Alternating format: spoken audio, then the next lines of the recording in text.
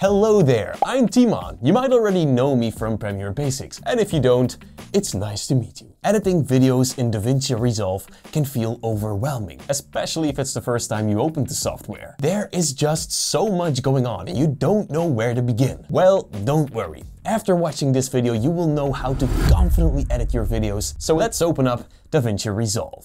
The first thing you will see is this window where you can create a new project. Right here, you can see all my projects. You probably don't have one yet. So to create one, click on New Project. Now give your project a name. I will call mine My First Edit or something. We're gonna skip Media Location for now and then click on Create. There you go, you're in DaVinci Resolve. Overwhelming, right? No worries, I'm gonna guide you through this step by step. Now at the bottom, you can see all these different pages. They all have their own purpose and they are in this specific order for a reason. Let's do a quick overview. The first page is the media page. This one is meant to import your media like video, music, sound effects and so on. Now the second pages are the cut and edit page. This is where you will edit and build your videos. The next page is called Fusion. This is meant for visual effects and motion graphics. The color page is meant for color grading and Fairlight for audio processing. Now, these pages are all very advanced, so we're not getting into them in this video. The last page is the Deliver page. We're going to use that to export or save our video. So in this tutorial, we're mainly focusing on learning how to edit a video. Let's start at the beginning, the media page. So first of all, in Resolve, you have these panels in every page that you can open up and close by clicking these buttons. For example, the media storage panel, the audio panel, the inspector panel. Now, we don't really need the audio and the inspector panel, so we can close them up for now. The only thing we need now is the media storage panel. In here, we can browse footage on your computer or external hard drives. Here, I have a folder prepared with random footage and some clips I found on Storyblocks. Alright, so right here, you can see everything that's in the folder. Now, this footage is not in my Resolve project yet. I'm just browsing it. It's like I'm taking a look at them. I don't really know if I'm gonna use them yet. You can preview your videos by hovering your cursor over them, and then you'll see them in the source viewer. Now, if you decide to use this video in your project, all you have to do is click it and then drag it into the media pool. Let's drag everything in here. Now that it's in here, it's actually in our project. We can use this now to edit. But before we do that, we're gonna organize the footage first. Because, I mean, the media pool looks messy. Right-click in the media pool and choose New Bin. This will create an empty folder that you can name. For example, my videos. I created another one for my music tracks. There we go. You can open them up by double-clicking them like this. And if you want to go back to all your folders, just click on Master. And here you can see all the bins you created. Very easy. If you don't see your bins, by the way, they might be hidden. So to show them again, just click this little square button. Now we're gonna start editing, but before we do that, we gotta make sure our project settings are set up correctly. To do this, click on the little gear wheel icon at the bottom right. This will open up the project settings. Today we'll only need the master settings. Let's take a look at two important things: resolution and frame rate. Every video has a resolution and a frame rate. Resolution is the size of your video measured in pixels. It decides how sharp and detailed the footage will look. The most common one for YouTube is Full HD or 1920 by 1080 pixels. The second important setting is frame rate or FPS. This stands for frames per second. This means how many images or frames are shown in each second. For YouTube or social media, 30 FPS is perfect. We're not going into too much detail. Now we have everything set up, so let's click on Save and let's start editing. We're going straight to the edit page. We're skipping the cut page today. It's used to cut clips, but you can do the same in the edit page. And in my opinion,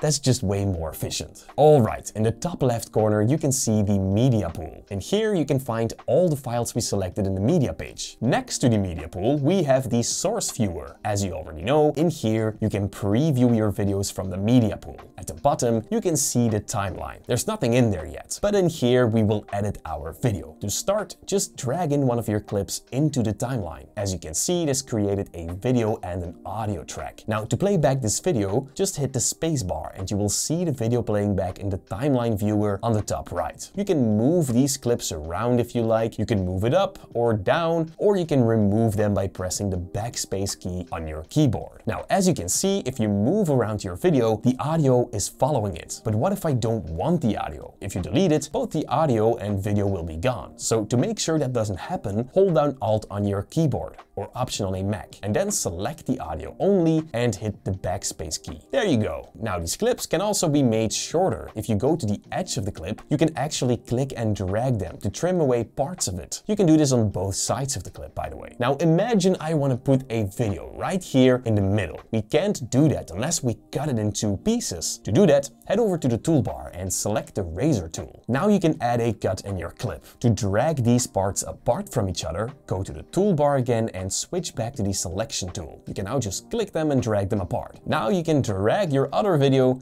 in between them. Very nice. Alright, now I gotta say, I'm very proud that you've made it so far into the video. That means you actually love editing videos. And that's exactly why I created a DaVinci Resolve 20 beginner's course, especially for you. I know that Resolve can look intimidating, but after taking this course, you will be confidently making videos. We'll go through every page step by step. You'll learn to create some cool effects, cinematic transitions, smooth title animations, and you'll master the color page to make your videos look stunning. You will even learn to work with audio and so much more. By the end of this course, your videos will look professional. And yes, you can follow along with the free version of DaVinci Resolve, no problem. Plus, you can download all my project files and follow along with me with every click I make. Now, because I love you guys so much, the first 50 people using the code FIRST will get 50% off. So, head over to the first link in the description down below to get started with editing videos right away. Alright, now let's get back to Resolve. Okay, so another way to split your clip is by placing the playhead where you want to cut the clip and then hitting Ctrl plus backspace on your keyboard. There you go. Now let's say I want to remove this space in between these clips. I can of course select all my clips and snap them against it, but you can also simply select the empty part and hit backspace. That will do the same, just a lot quicker. Now, the next thing you're gonna learn is very important for every video editor. So I have this short recording of me where I have a lot of bad takes and breaths that need to be cut away. To do that, we can of course split the clip a few times, delete the bad parts, and then snap everything together. But there's a much more efficient way to do this. And that's by using the ripple delete start to playhead and ripple delete end to playhead shortcuts. Let me show you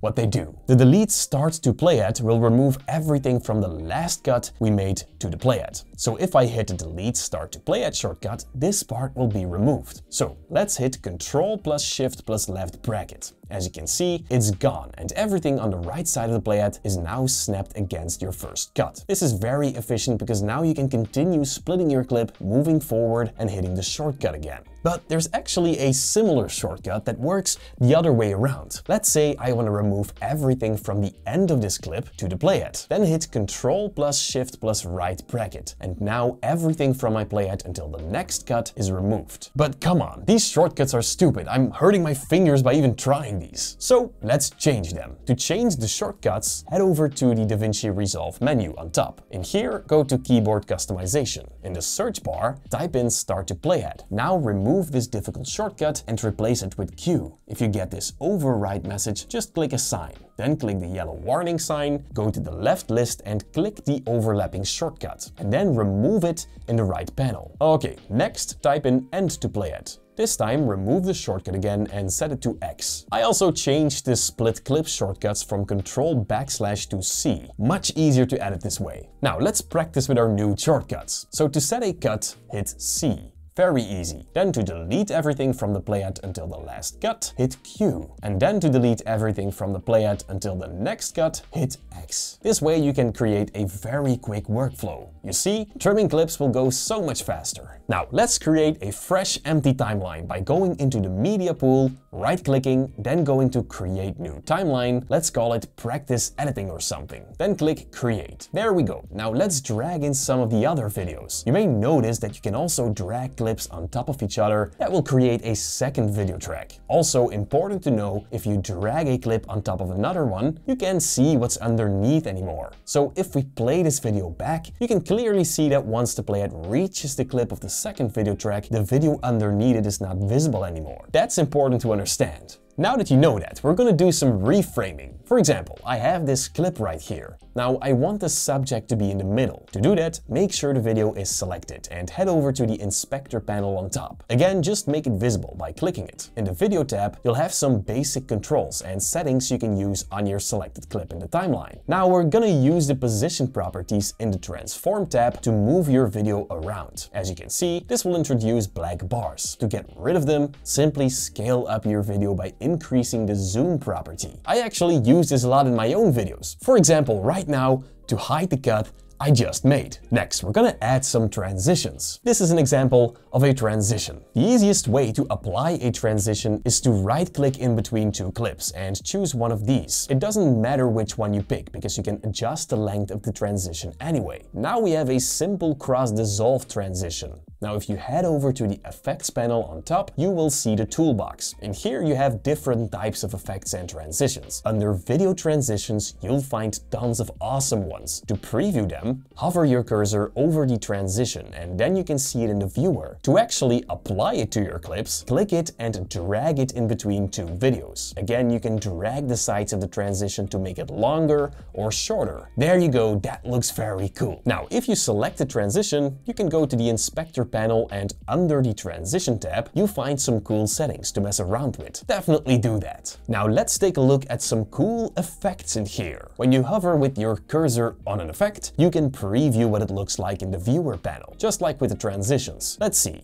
I want to use this binoculars effect. Just click and drag it to the clip you want, and there you go. That was very easy. Now if you select the clip where the binoculars effect is applied, you can actually head over to the inspector panel again, and under the effects tab, you can make some cool adjustments. For example, the blur strength slider, or some aberration strength and distance to make the binoculars look a bit older, some edge blur and some mask blur. This all looks so cool. With the eye height, you can even make it look like real eyes opening and closing. That looks really cool, right? Now let's add some music to our beautiful video. I have a song in my media pool. Just drag it from the media pool onto the audio track. You can also trim your audio clips, by the way. So let's trim the music until it fits my edit. To change the volume of this song, you can just click and drag this line in the middle to make it sound louder or more quiet. There you go. Now, if you're done editing your video, you want to save it, of course. We're going to turn all these clips from the timeline into one finished video file. And to do that, head over to the Deliver page. You might have already seen the Deliver page logo somewhere.